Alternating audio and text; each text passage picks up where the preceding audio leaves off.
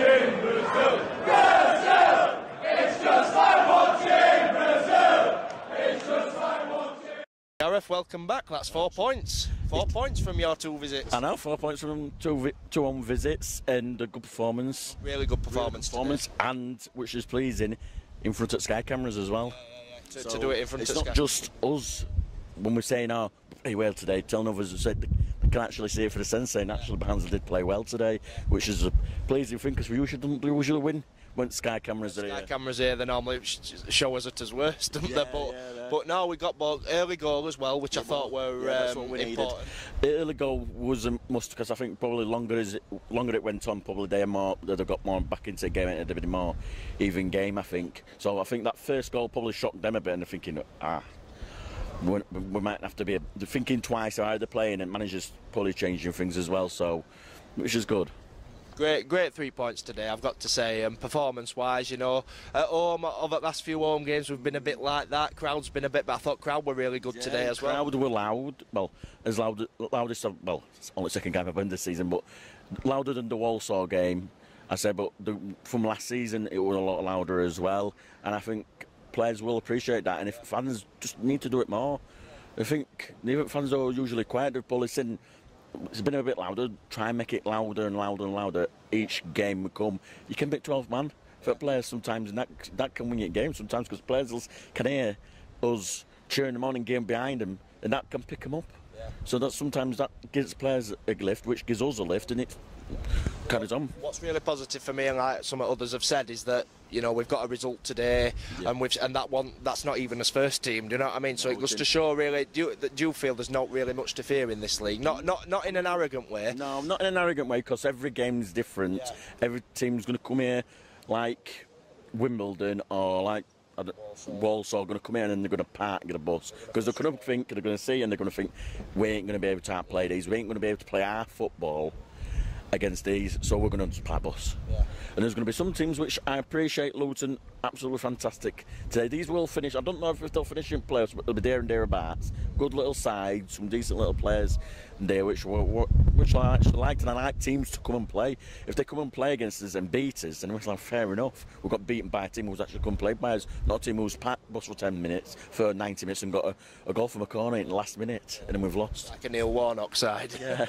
Well, yeah, exactly. George Moncur for you, right man at match? Well, me and Tom were going for Brad Potts, me. Brad Potts? Personally, but they all played well. They all played well. For me, I would have gone for Potts, but I'm not too disappointed with Moncur because Moncur had a good game as well, and he's getting a running game. The only problem is, will it last with Moncur, though, because Woodrow's coming back, and Moore's back. Then we'll be the front two up front, and Moncur probably will be the one that drops to the bench for me. But just like McLinger at the moment, just get it continued, push on, and just, you never know, if Moncur keeps on doing this, and Woodrow's like, I'm not going to be able to get into him, but for me, probably will get straight at him when he's fully fit. I thought he's had a really good game today. I'm lucky not to get a goal as well. Yeah, he did do well. Quite a few times, I don't know how many times it was, about 2 or 3 times he had ball on wing and there's Williams there bombing on, and it's like, I'm like, pass it to him, and then he's come inside. He does like to come inside a lot. I can understand that because he's not, but I'm not, just get him, because Williams is like, oh, give me the ball. I don't know how many times he did it. I think I'm sure. It's Jacob Brown. Told Jacob Brown. Yeah, told Jacob Brown coming up down. Yeah, but yeah, saying that, Jacob Brown, he had a good game up front on his own, yeah. Probably not used to it, but in first team, but he did well. I thought he did well because he's not the burly big guy like a Moore. No, he's not a target man, is it? At the Biagio and stuff, but he did well. For me, he did. Yeah, I thought he would have changed Brown up front and probably brought Adebayo later on, but he didn't. But fair enough. But he did do well.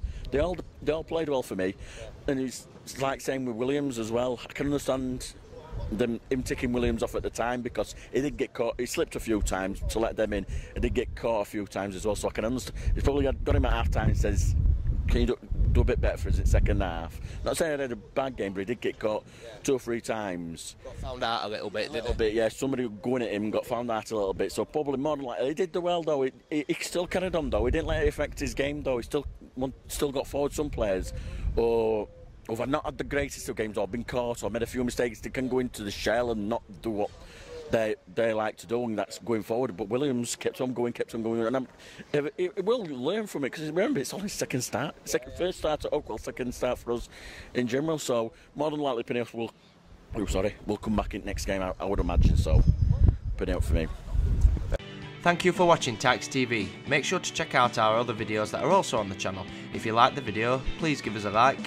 If you're new to the channel, subscribe so you don't miss out on our latest videos. All the best, God bless.